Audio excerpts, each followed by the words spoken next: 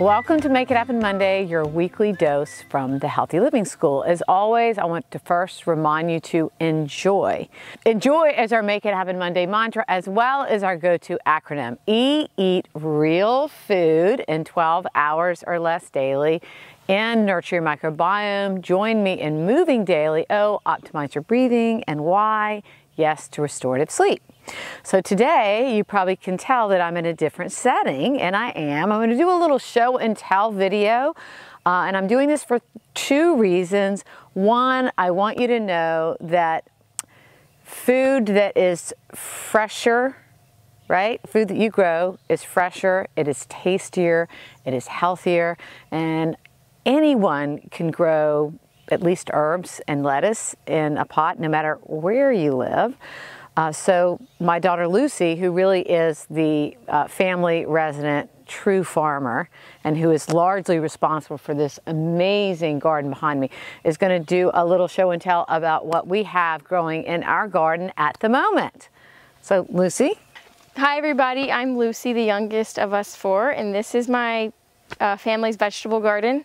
It's both a hobby and something I feel like I have to do purely because it creates a lot of meaning for me. So it is now it's late April, so we're in late spring. So we have cool season crops and warm season crops coming in. We have potatoes right here. You can see that our potatoes are in bloom. So in 1 month, the plants will die to the ground and we'll pull out the fresh roots. We might have upwards of like 20, 30, 40, 50 pounds in this patch. We'll see. And what type are growing in there? These are like a very golden yellow baby potato called Corolla. So a cool thing about growing your own food is you can use varieties that you would never find in the grocery store. So you can grow more heirloom, unique, highly flavorful, likely more nutritious since they're more flavorful varieties. So that's a bonus. Here we have our lettuce bed. I like to intercrop, so you'll see. Dr. Ann is clapping. You'll see spinach here. This is a spinach that we like to saute. We have tons of romaine. We are all eating the world's largest salads every day right now.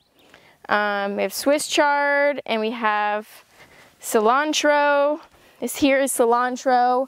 Cilantro is a great herb. If you don't have a yard, you can grow it in a pot. And it's so much fresher and tastier. Collard greens, that's probably another thing to clap for. Of course, dark leafy green. And then here we have more lettuce, we have beets there that look like Swiss chard. And then moving that way where it's more open, you'll see our summer plants starting to come in. There's onions, there's beet seedlings. These are like wild herbs, pardon me. Yeah, banana peppers, sweet peppers, tomatoes, basil. Okra seeds just got planted in here, so we're waiting on them to pop up. Dr. Ann's favorite vegetable is okra roasted. Yeah, so we leave this all to okra, so we'll have a huge patch here. In the boxes, we have an assortment of things. Beans here starting to sprout up. These are radishes. In fact, we actually can probably harvest one. We'll harvest one for the show. Woo! It's like a daikon. It's a white icicle radish. These ones are really mild and flavorful. Highly recommend. But what we'll put in here, I'll probably put more peppers in here because peppers are one of those things that particularly if they're banana peppers, we will pickle them and have pickled banana peppers throughout the whole year is the goal. Anyway, I'm going to say, so, and Lucie's as gifted, if not more gifted, sorry Liz, than Liz in the kitchen. And Lucie will, I'm hoping in the future, do some how to prepare foods or meals with us. Yeah, we'll do a little cooking show. I look forward to it. I would say if you've never grown anything in your life and you only have a pot, I would start with herbs, basil, cilantro, dill. A tomato plant in a pot is a great idea too. Big pot, you know, just because a plant's this big doesn't mean it needs a small pot. You want to have an 18-inch terracotta. Now, if you have a yard where you can put in a raised bed, green beans and radishes are a good place to start. There's tons of resources to learn from online or in books. You can always reach out to me. That said, my next e-course is going to be focusing on getting your kitchen in order and becoming a confident, healthy cook. This course is for those of you who want me to come into your kitchen for a total makeover.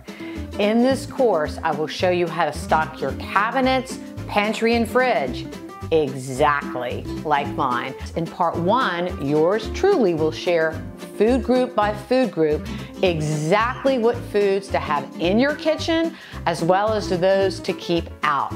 In parts 2, 3, and 4, which focus on helping you become an efficient and confident healthy cook, my daughter Liz will be joining me. Hi everyone. As my mom said, I am Dr. Ann's oldest daughter, Liz. I'm a writer, an educator, a mother of a 9-month-old, and a home cook. In parts 2, 3, and 4, with Liz taking the lead, we will cover essential kitchen tools, gadgets to up your culinary game, stocking your spice cabinet, and must-have flavor-boosting items. When my mom asked me to do this course, I think the reason I wanted to do it is because I know how transformative cooking can be, not only for individuals, but for their entire families, as a way to boost your health, increase your health, but also as an expression of creativity and as something that can be incredibly pleasurable. Why did I create this course?